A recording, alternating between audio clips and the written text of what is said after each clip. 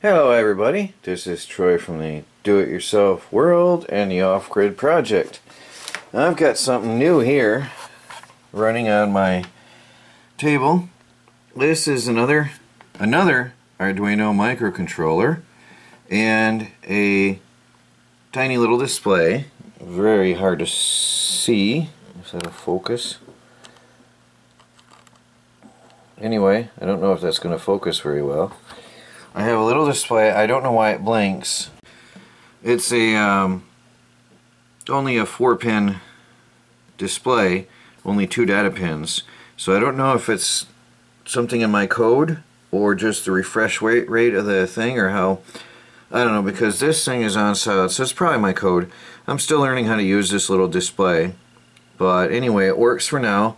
And what I have here is a light level indicator and the current voltage of the battery bank, which is way out there.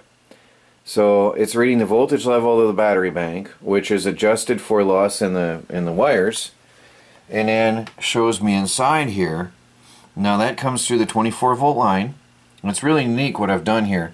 I did this all the other day, but Melanie had music playing in the house, and YouTube won't allow me to have ads if there's music playing. They would block me, so for copyright violation. So I couldn't tell you what I was doing.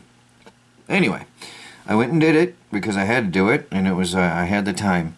So what we have here, I'll start out with the basics. First, I got the little display, and I got him running through the microcontroller, and I did that with my laptop hooked up. And then I experimentally ran some text and stuff on the display, got that going good, all happy. Then I put on a day and night sensor. If I cover this, if it'll get dark enough in here, the LED light should kick on. No, I can't get it dark enough. Maybe I can cover that entire, there. LED kicks on, telling me that it's nighttime, which will then turn on, if needed, my battery charger. So the idea of this little guy is that if I'm running power and I'm not home, or it gets too dark, meaning there's a storm passing by, which happens sometimes, and I've got too much power running here on the solar system, then this device here is going to kick on the LED, which also you see there's some wires coming out of here, and I'll explain that in a minute. And it's going to kick on a battery charger to make sure I don't wreck my solar power battery bank if I'm not home and too much is running here. That's the key. So far what we do all the time is shut everything down when we leave the house and go to work each day, except for, you know, necessities like the fridge or whatever. But we shut everything down and leave. And we come home, we can fire everything up if there's enough power left, which in the evening there's usually light till 9:30 now. But with this guy, we'll be able to leave things running, like a mining rig, for example, not worry about if clouds come in or a storm comes in and damaging the battery bank. Because now I'll show you what we got down here. It's really cool how I've got this all set up now. You guys know about my solar power control bank here, where the power coming from my power inverter on the solar power battery bank comes into here, and this is my AC/DC converter box inside my house. Let me move my little mosquito zapper out of the way so it's not confusing. I bought a little thing I use at night on there. Anyway, so the power comes in through the AC lines, goes inside this box, and that's all protected and safe. And then the DC comes through a fused line to a, well, actually to a 24 to 12 volt adapter. So the DC power, 24 volts from the battery bank, comes into this converter to a cigarette lighter, which tells me the current battery voltage of the battery bank itself. And that goes to a fuse block, which gives me my 12 volt access here, all my 12 volt lines. Everything inside is then fused. And then of course to my two power bank. So I have four USB ports and two cigarette lighter ports on 12 volts, and I have a 24 volt cigarette lighter port with my temperature and battery voltage. So there's my power bank. Now up here, I don't have it screwed in and solid because it's I was still experimenting, but now I've got it running. Here I have a relay. It's a solid state relay with a heatsink. That's all it is. Now the wires from the Arduino come in here and turn it on if it's if the charger is needed, and then I have the AC wire going on out to the battery charger. So that will then turn on the grid power to the battery charger as needed. But again, we don't need to have that. It's only for emergencies when we're not home. Then if it gets dark, clouds come over, that LED comes on, which literally is turning on the solid state relay down here, which is engaging the grid power and turning on the battery charger, and that all works. But again, don't think I'm just trying to use grid power. It's only an emergency backup. Now we can run power in here. I can, during the daytime when it's sunny like now, I can run everything. I can power off those solar panels. I can throw everything at it up to 1600 watts max. Well, actually no, I've got a 1000 watt inverter with a 2000 watt surge, so I gotta have that for the fridge. But anyway, with that surge, I can run my 500 watt mining rig. I can run the fridge because it's only 150 watts with probably a 300-400 watt surge. And then I can run my laptop and LED TV. And that's pretty much all we got going on in here at any given time. If I want to run an air conditioner, I would turn off the mining rig. And if I want to run the washing machine, I'd probably turn off the mining rig. But anyway, actually the washing machine is pretty efficient too. But all that is possible now while we're home at any given time. We can do any of that as long as the sun is shining. This little guy now is going to protect my battery bank. And it's all going. Now what I've done, really cool, I've taken and I'm powering the Arduino from 12 volts. And that comes off my 12 volt fuse block here. There's a little blue wire going to the Arduino. And then it's grounded inside the box, up inside in the common ground. So it's fused. So if anything shorts out against it, poof, we blow the fuse. We don't burn any wires, no danger. And then I also have the yellow wires go to the 24 volt side of the power converter, and that comes in here to a voltage divider. And then the Arduino has a built-in voltmeter software that then tells me the current voltage of the battery bank at any given time, which if this will focus, it'll show you. It's flashing, so it's a bit awkward, and I'm going to fix that. But that's pretty good. That works. It all works very well. And then I also have the day-night sensor. So if it got really dark, I would just automatically kick on that charger. Which, by the way, the charger is only going to, I have the voltages set here, the trigger voltages. That charger is only going to be used if the battery bank falls below a certain point.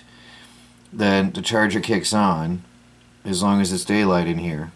And then after a certain point, the charger kicks off. So I'm running maximum solar power at any given time. The idea is to burn as much solar power as we can at any given time from now on.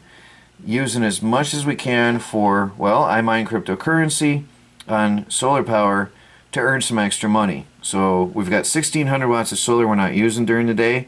I'm going to start using it right here. This is it, guys. Hey guys, out here I've got all my electronics and stuff and batteries. I've got all the covers removed, everything opened up and exposed. I've got the Eames charger here hooked up and plugged in. That is only going to work when clouds pass over. I am mining right now, cryptocurrency on solar power, but that's going to come to an end soon. The day is coming to a close. We're pulling still, yeah, only 400 watts. I'm down to 25 volts. So it's about time I shut that down for the day. but I do run the miner. It pulls 500 watts. We're only pulling 360 watts in. So I run that miner all day long. I can start around 9:30, 10 o'clock in the morning when I'm home, and then shut it down around 5:30, 6 o'clock in the evening. Give my batteries time to top back off. So I'm going to go do that now. But anyway, I've got this all wide open and uncovered, so I could be working on that. And also, unrelated to this particular video, I'm putting tar on the roof of this because there were some nail holes. It was used metal, and they sort of leaked a bit, so I'm tarring that. That's out in the middle of the yard there on a pallet, and the tar is right there. I patched those holes, and then I'll be putting this all back together again for the night. But there's all my controls and electronics, and a battery bank, of course. Now, I've got my mining rig on, solar power. I've left it running intentionally in the back room. Let me take you in there and show you. That's a 500 watt draw. That's mining right now. And the fan is pulling power right now, and so is the Bedini motor. All that's running on solar right now back here at this time. The battery voltage is dropping, and at a certain trigger point that battery charger is going to kick on. But for demonstration purposes, I'm going to simulate nighttime by putting my hat over this. Now watch that voltage. I'm going to put my hat on here to simulate nighttime. Oh, there the LED came on. Alright. And my charger is on outside. Look at the voltage coming up. The voltage is coming up. So it works. The system works. At least the day-night sensor works. If I wasn't home and I had a massive load on here, that'll kick in and it's going to assist the solar during day, or at night it's going to kick on if I'm not home and make sure we don't destroy that battery bank. Again, this is just emergency purposes, you know, it's a backup. Let's go on out there and have a look. I don't like going out without my hat, but this is the only way to trigger it right now. Now you can hear that Ames charger humming. The battery bank's only pulling in 100 and some odd watts anyway, 127 watts, 136. It's the end of the day. So the battery, or the solar panels aren't pulling that much power anymore.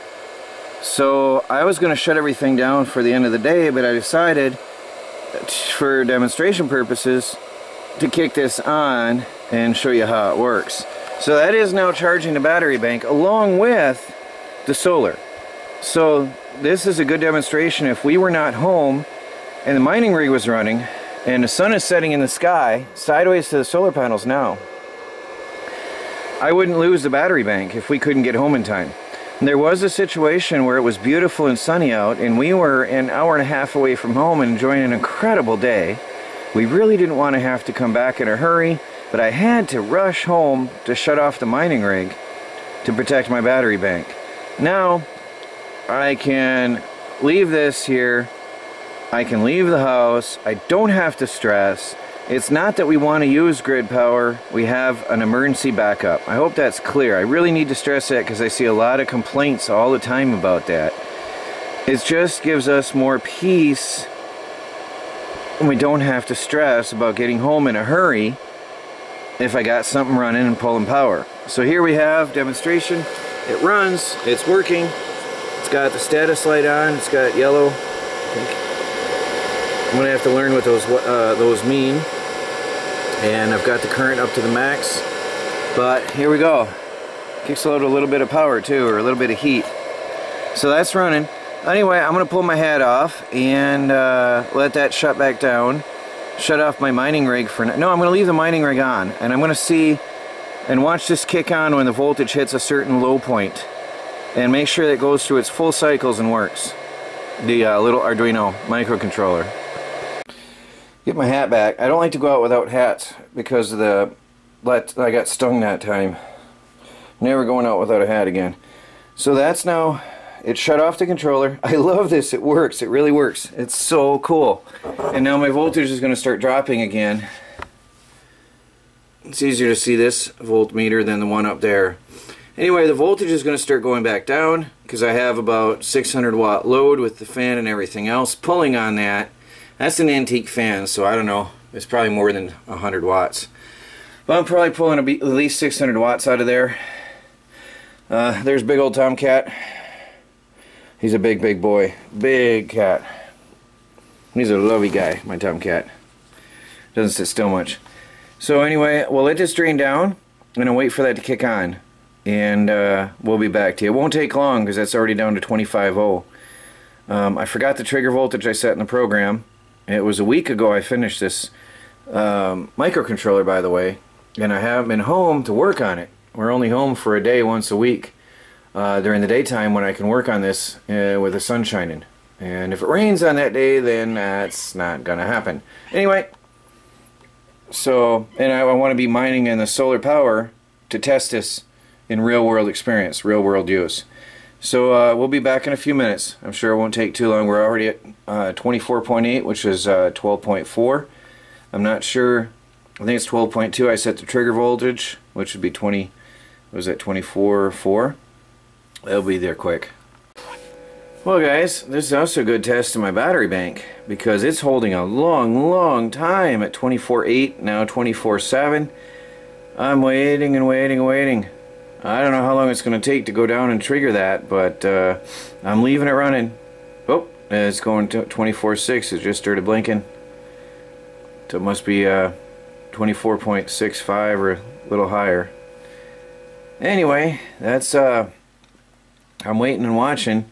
I'm going to go up and check my computer and the software I put in there. I forgot my trigger voltage because the problem is I was working on, I built these things on 5 volts. I've got one in the camper running on a 12 volt system. I've got one here running on the 24 volt system, and I don't remember the number I put in there. So I'm going to go up and check the computer, and then I'll get back to you on that, what voltage I put in that little microcomputer to kick on the charger. Alright, I just reset the Arduino and it just kicked on actually when I reset it. I set it to 24.6 kick on voltage and 25.8 kickoff voltage, which it looks like it's going to reach pretty quick here. So it finally triggered the battery charger, the green light. Can't see very well, can you? And up here you can't see, but there's a red light on there, and we are charging. So now it'll run. The reason I set the voltage like that, again, I don't want to run on the grid power. What I want to do is assist the solar in case there's a rainstorm comes up. So the kickoff voltage isn't very much higher. The range that stays on during the daytime is not very much because I really don't want to run it that much. That's the key. It's just to keep the batteries from being harmed, keep them in their happy range until either the sun comes back out of the clouds or I get home and I shut off whatever load is on or deal with the situation myself. So it's just a safety. Now I have some parts coming from China. All of this is going to be hardwired and hard soldered into a board that plugs straight into the top of that thing, of the microcontroller. All we're going to have is the soldered in voltages, the volt wire, and then the wire going out to the solid state relay, and the power, and a fully hard soldered board. This is complete, fully functional, and works great. So if you got any questions, guys, feel free to ask. I'm probably gonna, once I figure out if I get a program to allow me to draw this neatly, I'll probably throw that all out there for you on a blog post and open source it all for you along with the software. But there we have it, fully functioning automated control for my home solar system to just an emergency, just in case, kick on a battery charger if we're not home and we got too much power going on. So thanks for watching, guys. I hope that is clear. Please feel free to ask any comments or share any suggestions, and please like, subscribe, and share, and follow our daily videos as we strive to become fully off the grid and self-sufficient on a budget. Mining cryptocurrency using free solar power is definitely going to help. So talk to you all later. Oh, hit that bell icon, get notifications of uploads. Goodbye.